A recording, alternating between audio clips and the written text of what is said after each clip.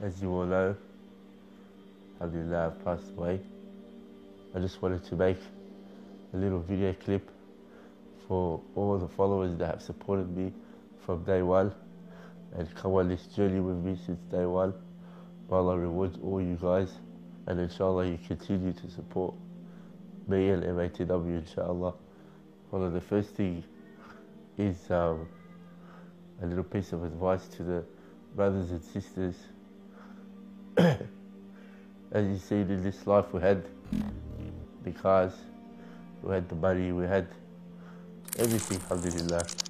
But subhanallah, a lot of people during the period of when I was sick, they'll send me messages, brother, you're guaranteed paradise, brother, you've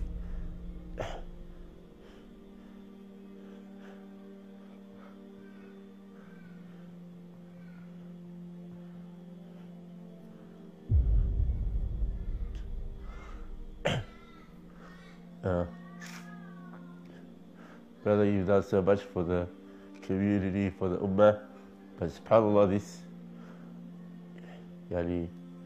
it's not worth just the simple blessing that Allah subhanahu wa ta'ala has given us, like waking up in the morning and being able to walk to the bathroom by yourself.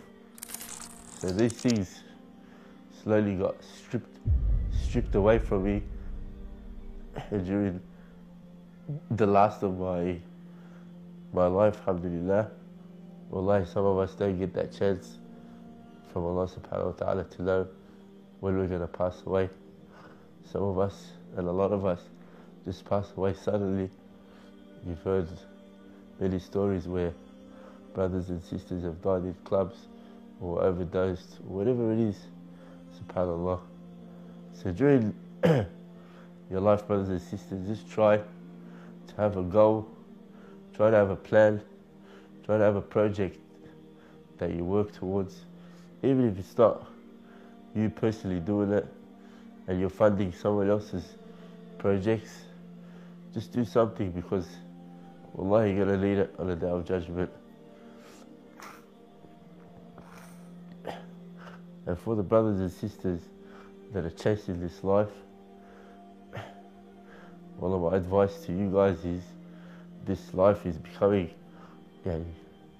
before we used to say 5 years ago, 10 years ago, certain things were happening. Now it's every month things are changing.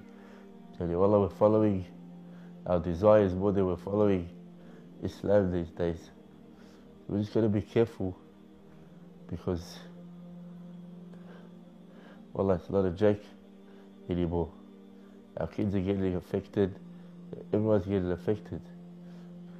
Wallahi, sometimes I used to just sit on my bed and cry, because I just wanted that support from people, and then subhanAllah, Allah subhanahu wa ta'ala brings you people that you've never thought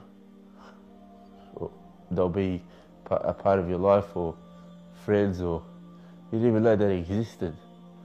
When I used to travel, I used to meet certain people.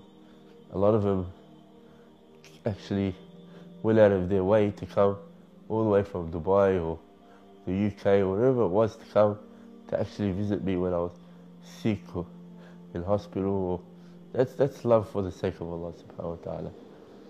No photos, no nothing like that. Just come to visit. 14-hour flight just to see if I'm okay, subhanallah.